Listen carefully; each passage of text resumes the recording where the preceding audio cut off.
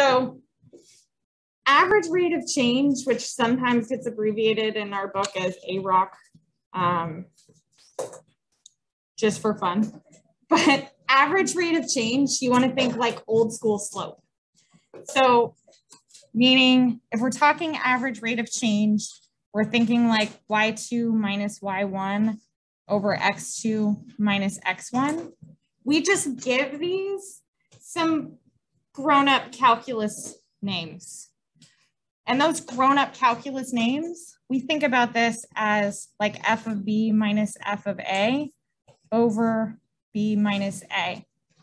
So generically, it's labeled as the average rate of change, but this could also show up as the average velocity.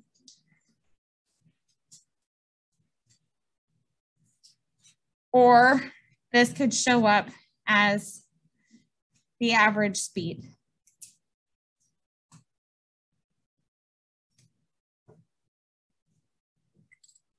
And since we know that where that definition of the derivative comes from is by starting with this old school slope between 2 points and then squeezing things together until we're taking the limit as the distance between them goes to 0. Well, that means that we can move from the average rate of change to what we call the instantaneous rate of change. Instantaneous rate of change, where you want to think derivative. And this might also come out as average velocity, instantaneous velocity.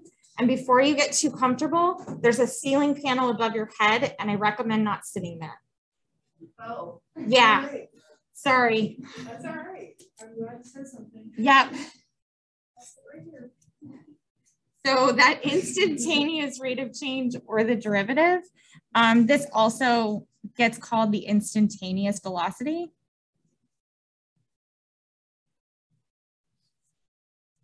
But the truth is that from a calculus / physics perspective, we don't have to include the word instantaneous. When it says velocity,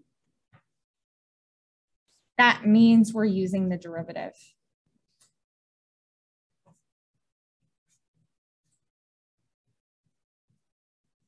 Derivative. The problem has to explicitly state average velocity if you shouldn't use the derivative.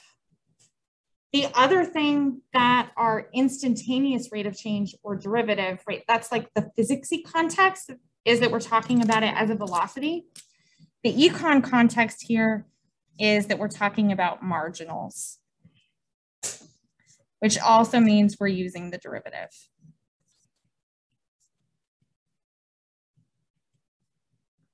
And both of these contexts are in that same section of our book in section 2.3.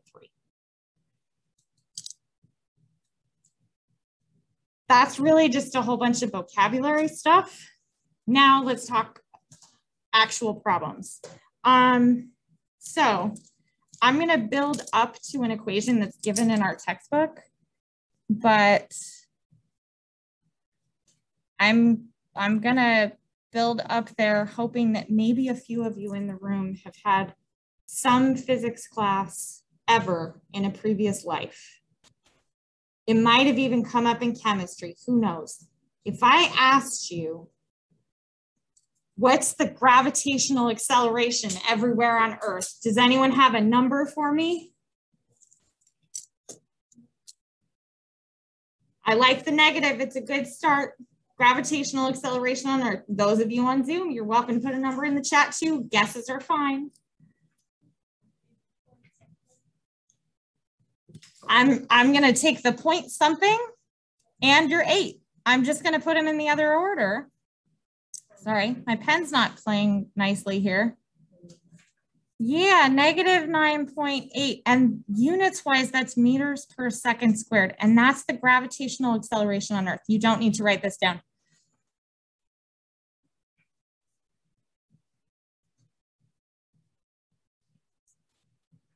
Because The reason you don't need to write that down is our textbook doesn't work in the metric system. So I've got a number that probably none of you know, and that is, this is really negative 32 feet per second squared. That's actually our gravitational acceleration everywhere on Earth. That's the one our book's going to use. So if you were going to write something, that's the number that you want to write down. Now, you don't really need to write that number down, but I'm going to build up the formula in the textbook using that number. So the thing that maybe it's helpful to have some physics background for, but it doesn't really matter if you don't. It's helpful if you've ever ridden in a car or another moving vehicle. That part? Yeah. So there are some more physicsy words.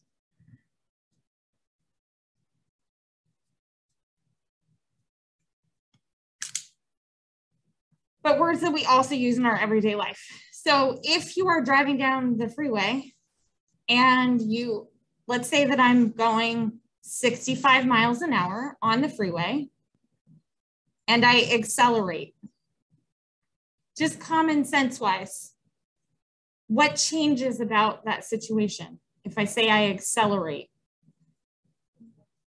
totally, I'm going faster, right?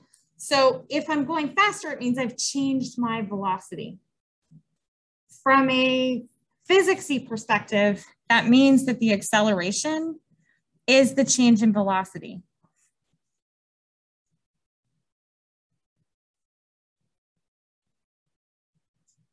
And when we're talking about rates of change, that means we're taking a derivative. So if I knew what my velocity function was, then to get the acceleration, we took a derivative.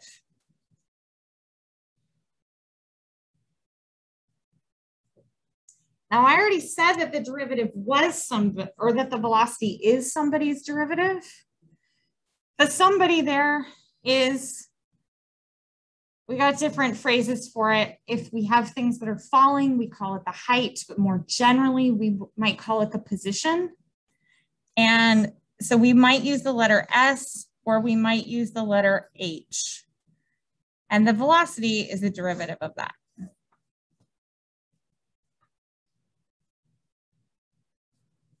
So everywhere on Earth, our gravitational acceleration is this constant value of negative 32 feet per second squared. But that is secretly the derivative of velocity. Was that a ladder I heard outside? Maybe. No, I don't know. So I'm going to challenge us. We have not done this before. But if negative 32 is the derivative, does anybody know what the function was? I know we just learned derivative shortcuts and now I'm making you go backwards. But we had some function and when we took the derivative, we got negative 32.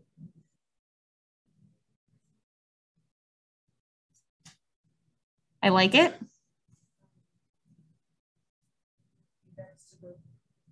Oh, cool. Someone's trying to go all the way up to the position function. We'll get there. I'm not going all the way up. I'm going to take it one step at a time.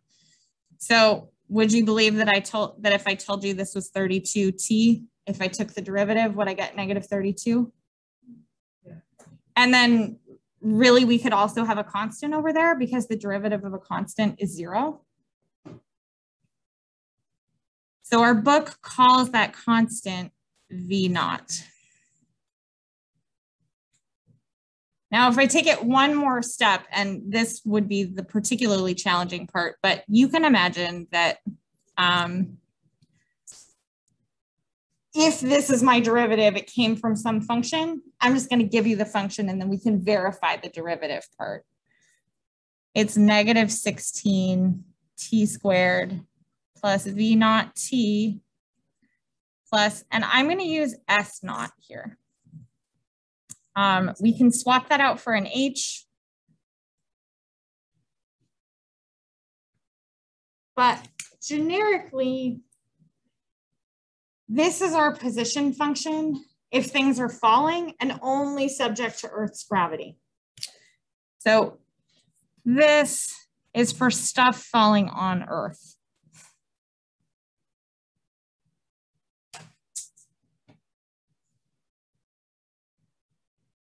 Which is why sometimes we use an S for a position and sometimes we just use H because we think about it as height, because these are the equations for stuff that is falling.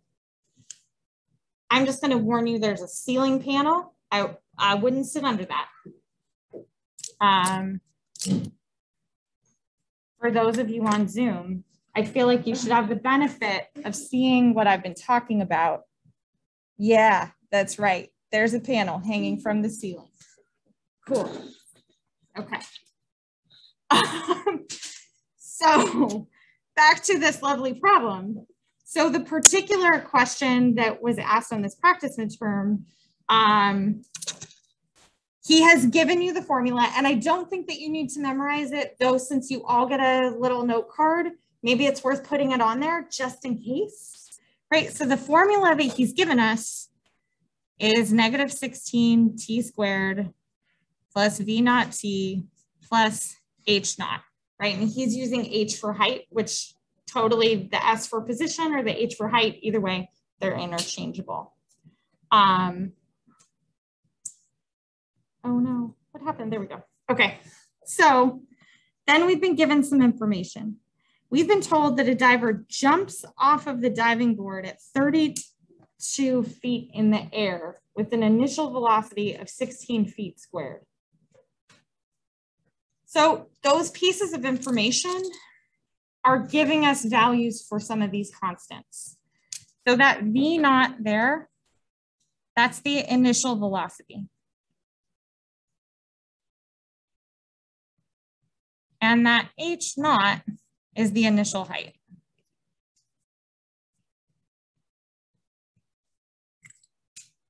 One of the things that we have to be careful about in these problems is the signs.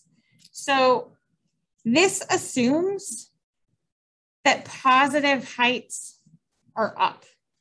So if I'm moving, if I have an object that's moving up, then it has a positive velocity, and if it's moving down, it has a negative velocity. So just like some quick examples. If I was holding this pen and I throw it up, right, it had an initial height that was positive because it didn't start on the floor, and it had an initial velocity that was positive. We think about the ceiling panel that's dangling by one little metal pin. Right now, it has an initial height that's positive, right? Because it's on the ceiling. I don't know, what do we think? Is this room about 16 feet? So it's hanging about 16 feet. It's not moving right now.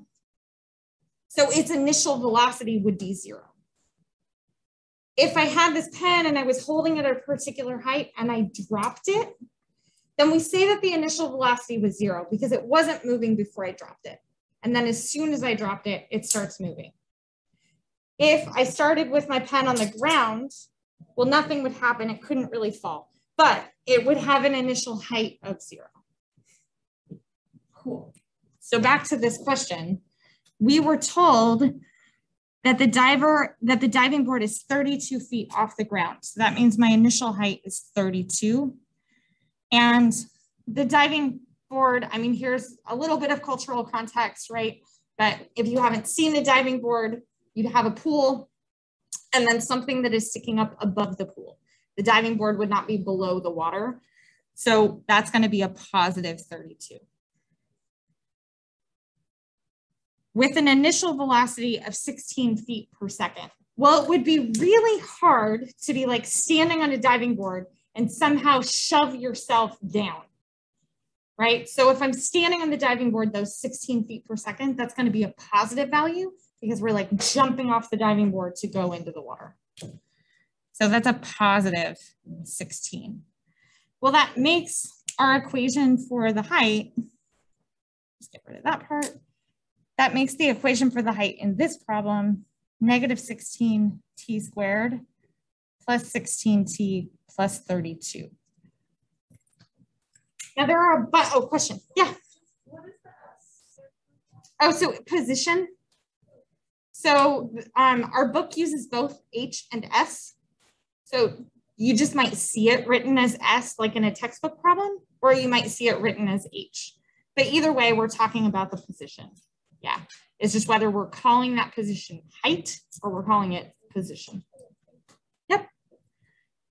Now there are a bunch of questions that I can ask about this. I can ask about what's the height at a particular time.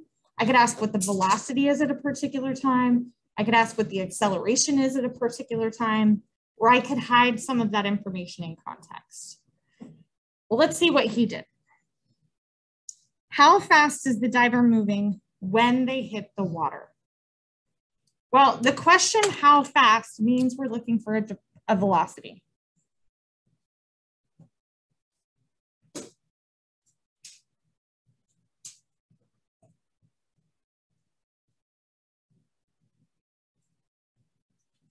But there's kind of a trick here to the next part because, oops, that's a W, I swear. When he hits the water is kind of secretly giving us a time, but sort of hiding the time from us. So when would imply that there's some sort of time there. But hitting the water means that our height came to be 0. Standing on the platform, jumped up, came back down, hit the water. When they hit the water, the height is 0. So this is like the time when the height is 0.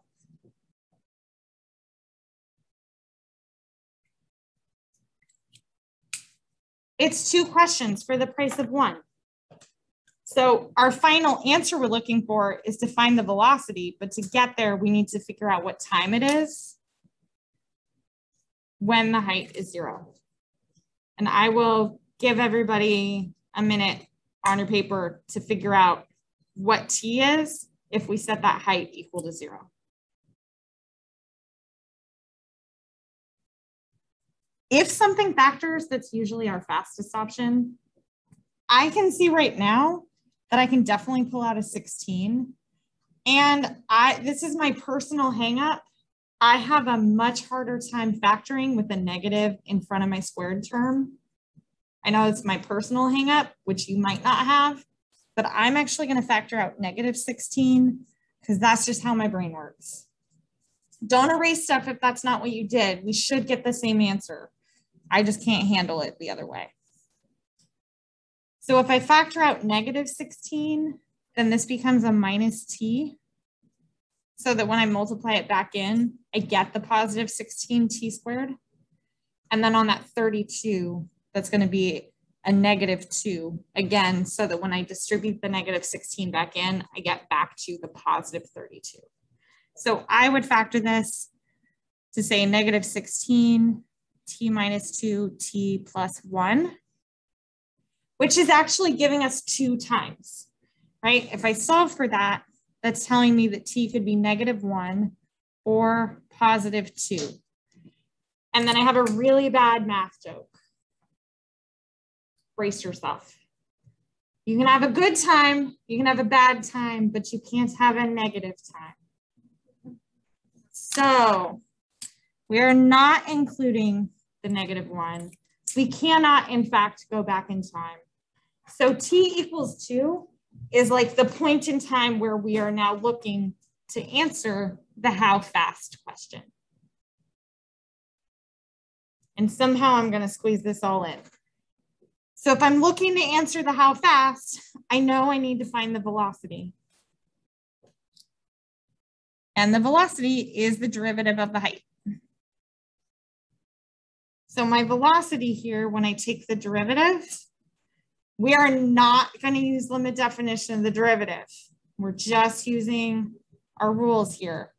So I'm going to take that negative 16, multiply by 2. So I'd have negative 32. Reduce the power by 1. So now I'm at t. that 16t, that'll just be a plus 16. And the derivative of 32 is 0. Which, by the way, matches our like generic velocity equation if you had them all written down from the book.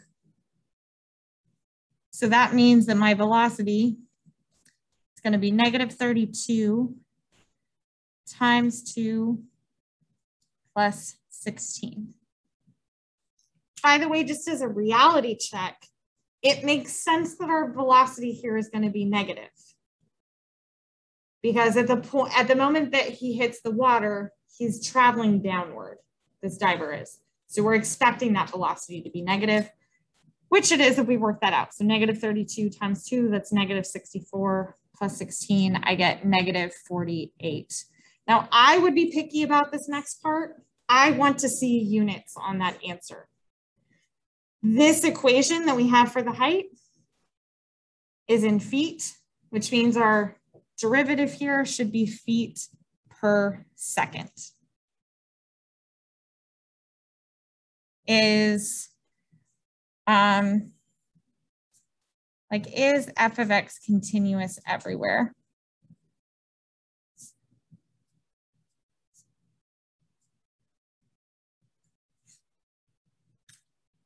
And I could also ask if it's differentiable everywhere. But let's start with the continuous everywhere part. So that word continuous, we have a definition for that. And we should go back to the definition when we're trying to work through the problem.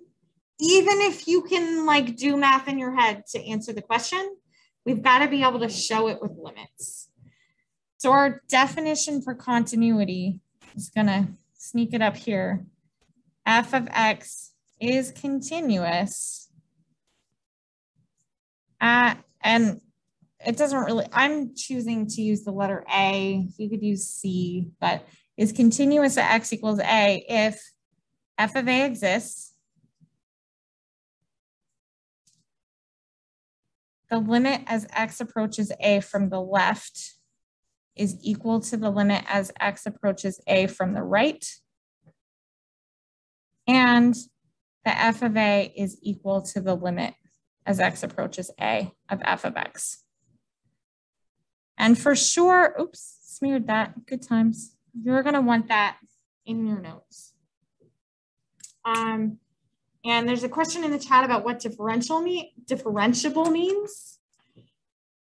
Differentiable means this exact same thing, but everywhere there's an f of x, put a prime on it. So we'll get there in a second, but let's start with continuity and then we'll talk about the differentiable part. So if we start looking at this, there are two places where we might worry about this. We might worry about this at 4 and we might worry about it at 0. So we're going to check both at 4 and at 0. So at x equals 4, first of all, we want to know, is there somewhere that we are allowed to plug in the 4? And this is really where we're looking at those inequality symbols. And because I have an or equal to, I have a place where we can plug in the 4. And it's that top part of the function. So I'd have the square root of 4 plus 1, square root of 4 is 2, 2 plus 1, I get 3. Great, we got a number. Really the only thing that's gonna go wrong there is something that might go wrong with the domain, right? Taking the square root of a negative or dividing by 0, or that there just isn't anywhere in the function itself that gives us the or equal to option. Now we'll slide into the limits. So if I take the limit as x approaches 4 from the left, top, middle, or bottom, which function is on the left of 4? Just a little to the left. Yeah, totally. So 2x minus 5. And what do we do with the limit problem? We plug the number in. So if I plug the number in, I've got 2 times 4, that's 8, minus 5, I get 3. So then the question becomes, do we get the same thing when we take the limit as x approaches 4 from the right? On the right-hand side of 4, we should be looking at the top piece of the function. And when we plug 4 in, we also get 3. So these limits do match. And these also match. So we are continuous at x equals 4.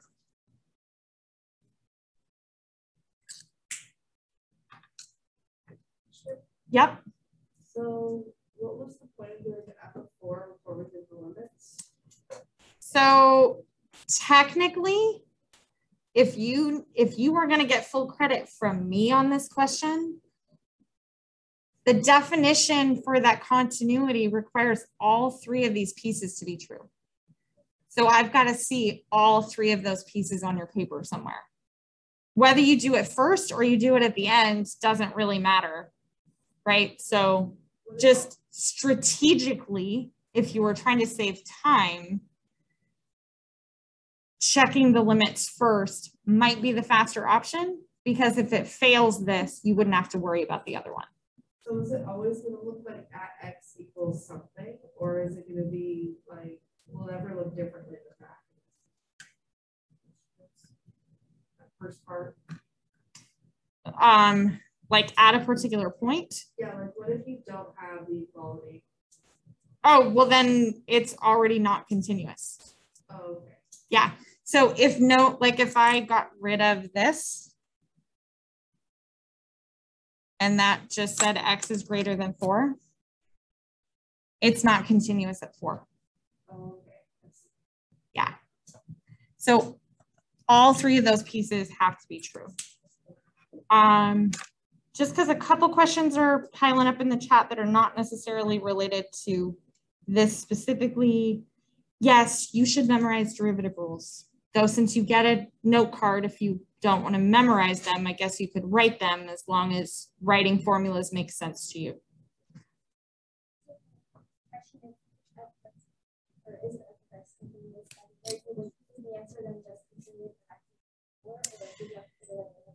Well, we also now have to check 0, right? Because we're like not done with this. We also have to check at 0. So now, if we look at x equals 0, I just always go in order. So I check f of 0 first. Quick check, it's that middle function where I have the or equal to part. So 2 times 0 minus 5, I get -5, we're good, we got a number. And then I go in to check the limits. So the limit as x approaches 0 from the left. Well, on the left-hand side of 0, we should be looking at that bottom piece. So x squared plus x minus 5. And when we plug in 0, we get -5. And we want to know, is that the same as if we take the limit as x approaches 0 from the right? And it ought to be, because I tried really hard in my head to make it all work out. So they do match. And it's equal to the value of the function. So it is continuous at x equals 0. So now if I were to state where it is continuous, technically answering this question is yes, it is continuous everywhere. If I had to write the interval on which it is continuous, I could say -infinity to +infinity, because there was nowhere that we found a discontinuity.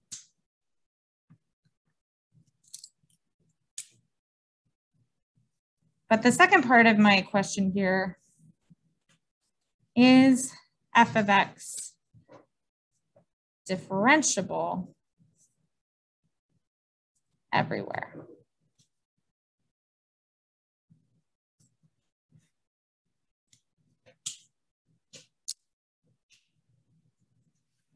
Slide that up. So differentiable means the derivative is continuous.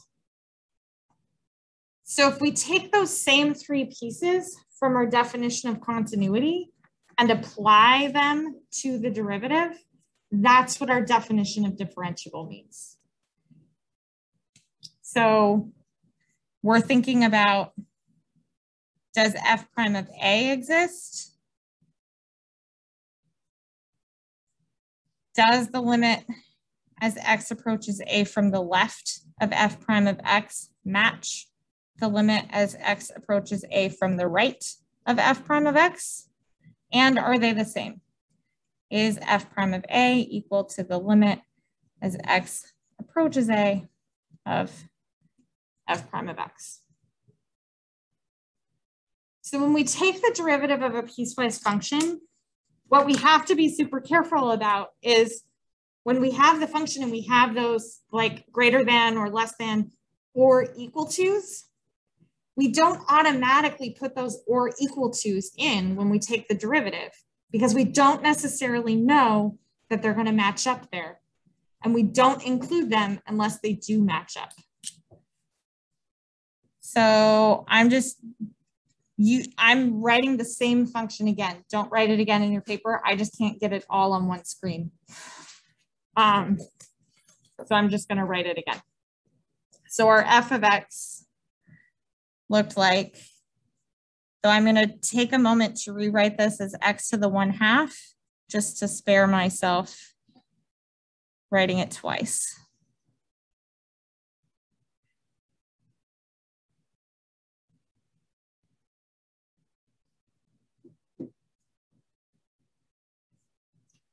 So if I go to find f prime, I'm going to have these same three pieces, but I'm going to write these all as just the inequalities, not with the or equal to's. And then we're going to take the derivative of each piece of it. So if I take the derivative of x to the 1/2, I would get 1/2 x to the negative 1/2. If I take the derivative of 2x minus 5, derivative of 2x would be 2, and the derivative of negative 5 is 0. And then my last part here, if we take the derivative, that's going to look like 2x plus 1.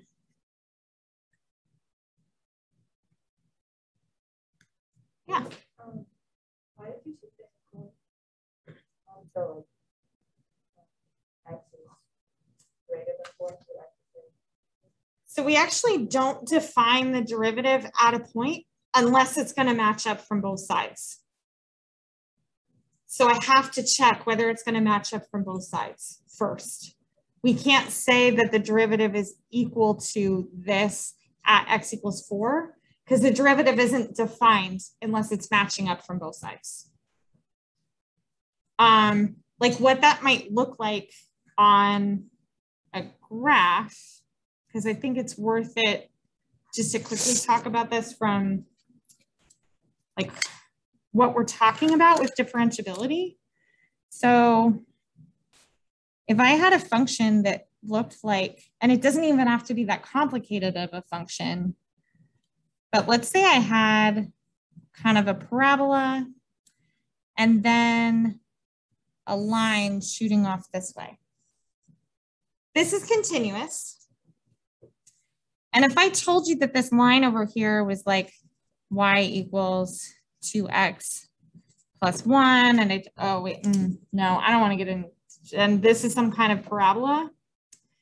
Since the derivative is telling me about the slope, if I start thinking about slopes in here, slopes of tangent lines, then this parabola right at the bottom has a slope of 0. What's the slope of the line I drew?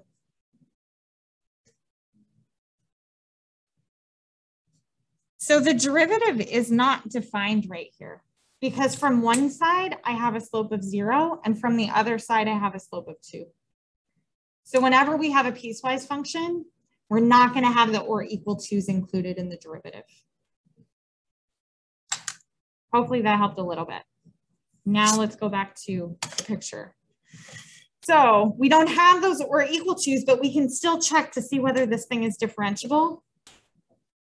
Thinking about, and really, we sort of don't even need the top one in that definition for differentiability, because if the limits from the left and right don't match, it's not differentiable.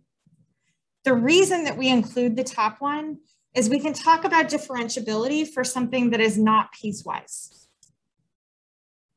So, and I'll get to an example of that in a, oh no, actually we kind of have an example right here. So the square root of x plus 1, that's continuous on its domain. When I take the derivative, because that's got a negative exponent, that means that x is technically in the denominator. So I can't plug in 0. Which means even if that was like my entire function and it wasn't piecewise, it would not be differentiable at 0 because I couldn't plug in 0 to it. I know I'm getting into the weeds here. Let's just finish the problem. Let's check at 4 and 0 to see if these derivatives match up. So at x equals 0, if I look at the limit as x approaches 0 from the left of 0, that's going to be that 2x plus 1. So I would get 1. And if I look at the limit as x approaches 0 from the right, on the right-hand side of 0, the function is 2. There's nowhere to plug in that x. 1 does not equal 2. This is not differentiable at 0.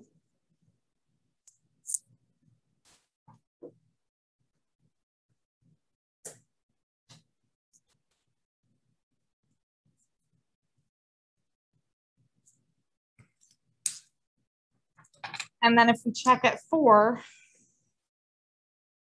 at x equals 4, when I go from the left-hand side, limit as x approaches 4 from the left, that's that middle function, 2.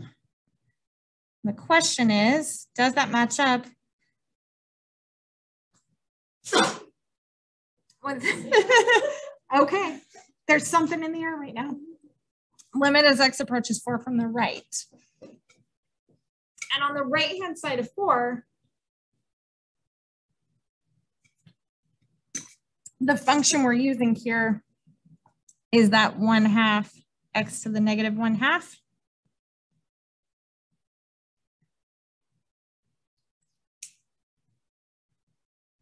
Well, if I plug in 4 and take the square root, I've got 2.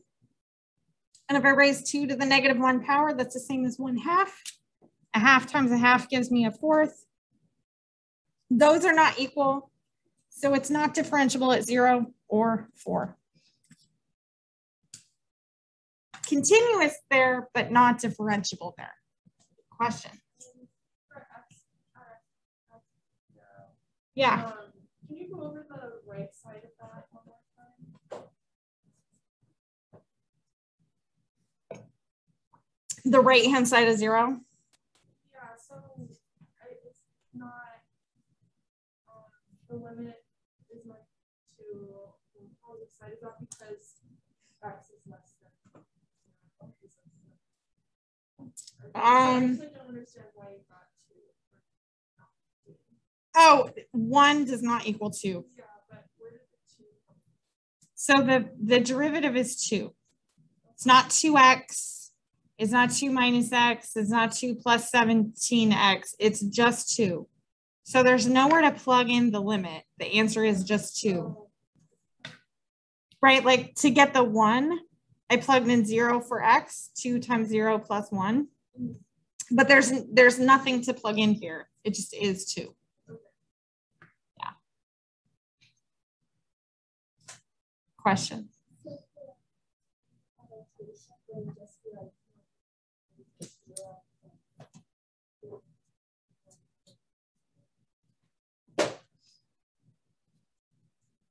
Yes.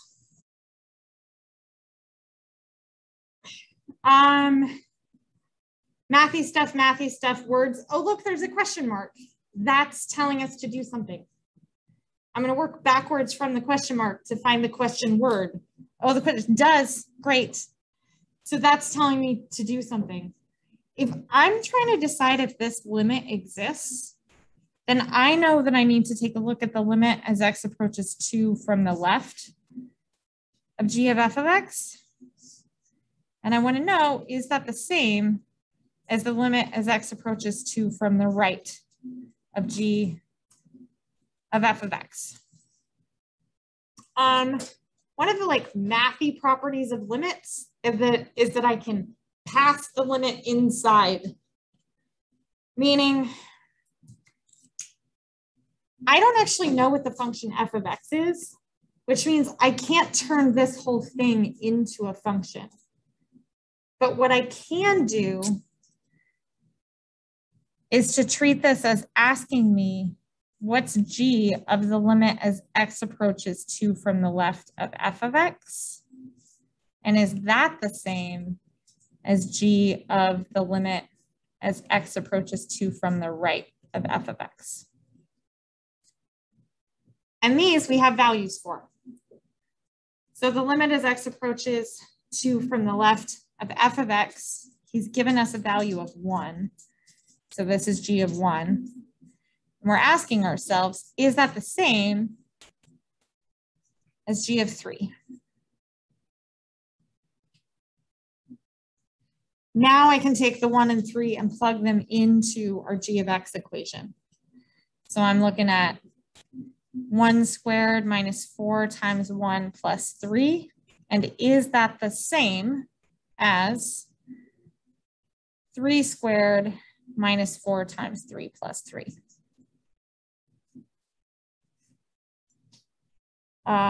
So that's 1 minus 4 plus 3, which I'm pretty sure is 0. And this is 9 minus 12 plus 3, which I'm also pretty sure is 0, which means the answer is yes.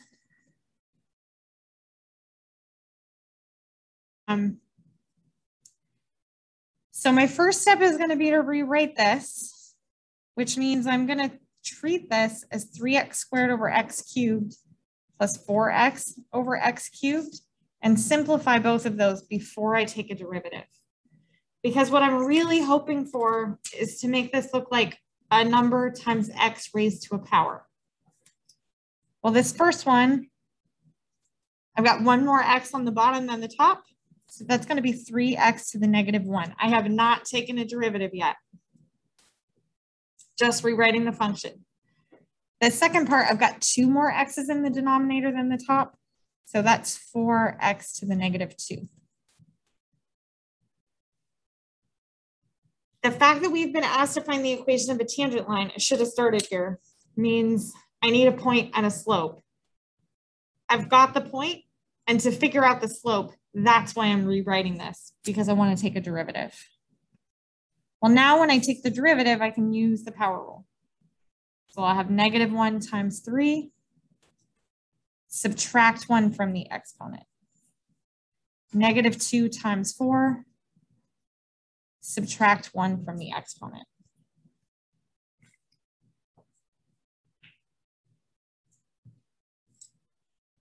So my slope at the x value that we care about it would look like negative 3 times 1 to the negative 2 minus 8 times 1 to the negative 3. And I was strategic in choosing 1 because 1 raised to a number is still 1. So this is just negative 3 minus 8, or negative 11. That's my slope. And then you can choose how you want to, which version for the equation of a line you want to plug that into.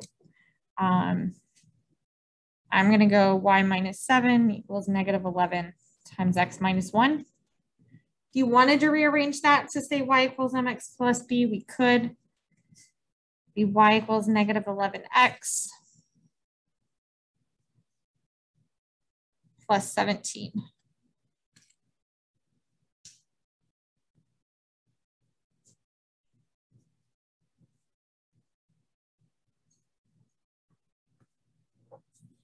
by the way,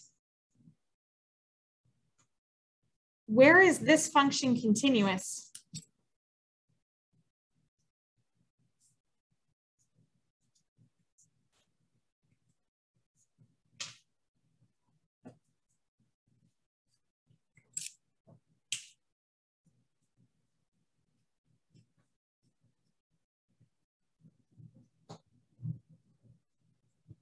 How about if I flip that around? Where is it not continuous? Totally. I got some zeros. Got some zeros in the chat. It's not continuous at 0. I can secretly ask you a domain question by asking you a continuity question. Right? So we think about those continuity questions as being piecewise, but they don't have to be. If it's not a piecewise function, then the question of continuity is the same thing as asking you the domain. So where is f of x continuous? Everywhere except for 0. So that would look like negative infinity to 0 and 0 to positive infinity. Can't have a 0 in the denominator. Correct. Okay. Yeah, can't have a 0 in the denominator. That's why we got to leave it out. By the way, this is also not differentiable at 0, because if we look at our derivative, oh, that's not the derivative. If we look at our derivative here, that's like a -3 divided by x squared, and that's a -8 divided by x cubed. So both of those have an x on the bottom. So 0 would also not work in the original function. I mean, in the derivative or the original function. So it's not, that's where it's continuous. That's also where it's differentiable. We've got about 5 minutes left. I can make up more problems. Anyone have a type of question you'd like me to make up a problem for? Asymptote? Sure, let's do an asymptote problem.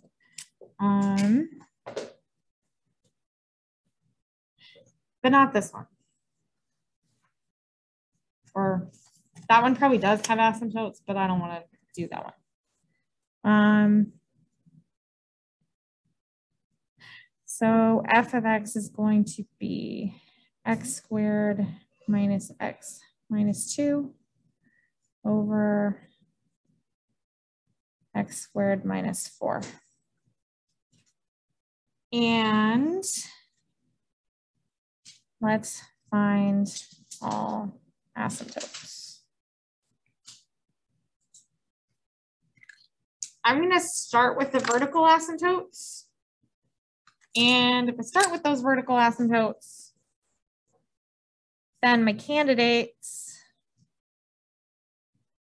are going to be whatever makes the denominator 0. So if x squared minus 4 is equal to 0, I would be looking at 2 and -2.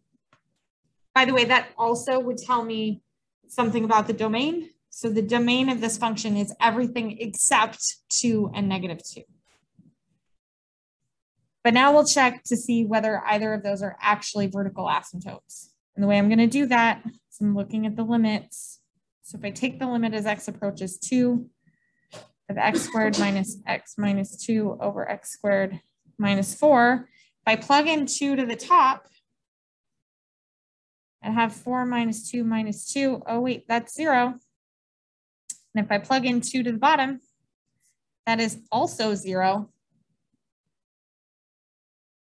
Which says we need to do more work. What's the more work I'm going to do? I get to factor my favorite F word. So I've got x minus 2 times x plus 1 all over x minus 2 times x plus 2. And I know I factored that fast. I just want to make sure we make it through the problem. So my x minus 2 over x minus 2, those would cancel out. And when I plug in 2, I'd have 2 plus 1 over 2 plus 2, or 3/4. So that's not a vertical asymptote. I have a hole on the graph there. But if we check the limit as x approaches to -2 of f of x, I'm going to be lazy. Then when I plug in -2, I've got -2 squared minus -2 minus a 2. And on the bottom, -2 squared minus a 4.